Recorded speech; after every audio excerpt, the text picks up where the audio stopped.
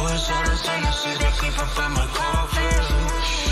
I don't wanna do no talking. Can't you see the reaper? He go crazy, he go dumb. I'm gonna let my chopper drown. Hi guys, in this YouTube video I will show you 10 forgotten Apple products. Apple Lisa is a computer made by Apple in 1983. Before the Macintosh, it was the first PC to have a graphical user interface. It was even more powerful than the Macintosh, and it was used to develop Macintosh applications.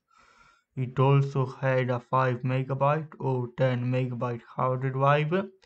It was very expensive, only 10,000 Lisa were sold in 2 years. This PC had a revision called Lisa 2 and later Macintosh XL. This revision was the first Apple product using the Snow White design language. The Apple III, made in 1980, was considered the Apple II successor, but it had many stability and overheating issues. All the 4,000 machines from the first revision have been recalled for repairs. They even made a second revision without the problems, but the machine has been considered a commercial failure, even if it could support backward compatibility with the legacy Apple II software.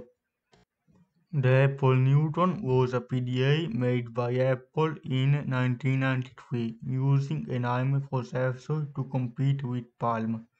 Its handwriting recognition was so bad that it was also showed in The Simpsons. It was cancelled after Steve Jobs returned to Apple. The emate 300 from 1997 was a low-cost laptop running the Newton operating system. It was mainly used in schools by children and on the golf cars. Unlike the Newton, it was possible to expand the memory and adding PCMCIA cards. Apple Pippin was the first and only video game console made by Apple in 1996 in collaboration with Bandai. It ran all the most popular Macintosh games.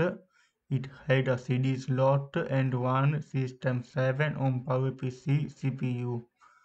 You could also add an expansion slot, for example, you could add a floppy disk or a writing tablet. Also called the Motorola ROKR E1 from 2005, the iTunes phone was a flip phone with stereo speakers and headphone jack that could hold up to 100 songs added thanks to the USB connection. It also had a microSD expansion to add more music. It was thought as a flip phone and an iPod Shuffle combo. The 20th Anniversary Macintosh was a special computer released in 1997 for Apple's 20th birthday. It had a PowerPC processor, LCD screen at 800 by 600, TV tuner as video output, and an integrated Bose speaker sound system. It features a trackball instead of a mouse, and 12,000 machines were built.